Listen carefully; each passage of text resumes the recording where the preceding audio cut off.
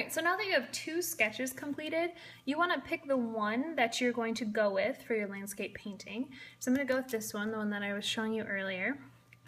Now somewhere, either right underneath or if you have room right alongside, we're going to list all 12 of the colors from the color wheel. Okay, so first we're going to start with red, and then the next one would be red, orange. Okay, next would be orange. Then we'd have yellow, orange. So you guys can be making this list right now also as I'm doing this. So you have the list right next to your sketch also.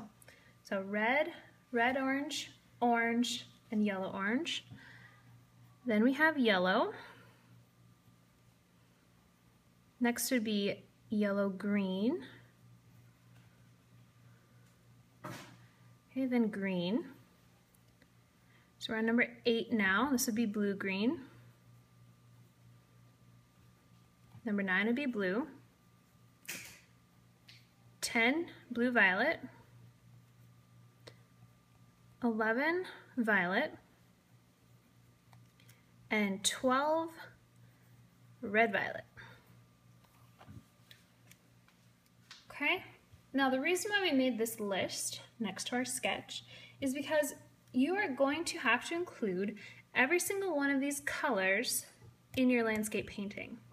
Okay, so right now we're going to do the planning stages of figuring out what is going to be painted what color. Should work out well because we have 12 elements in here and 12 colors to use.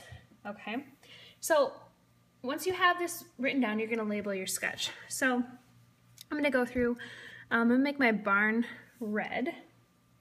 Okay, so I can cross that off. Let's see, I'm sure there's going to be a lot of red-orange for the chicken, so I'll make him red-orange. I think I'm going to have some of the sky be orange. Okay, yellow-orange, probably be this little egg here. Yellow would be the sun. And for this, you can make the colors as realistic as you want to, but if you want to make your colors a little unrealistic so that you can use them all, that's alright too. The main objective is that you're using all the colors. Most of the time you're going to try and think of things that make sense, but do it however it works. So we got yellow, green. I'm going to do that for these grass blades here and here. Green will probably be the top of this tree. Let's see, blue, green. Blue, green, I could make my puddle here. Okay, the top part of the sky I think I'll make blue. And then need blue, violet. Make my clouds blue, violet. Violet, I'll go ahead and make my evergreens violet. And red, violet. Let's see, I'll add some, maybe I'm going to add some little bushes in here, some shrubs. I'll make those red, violet. If you need to add something in, you can go ahead and do that.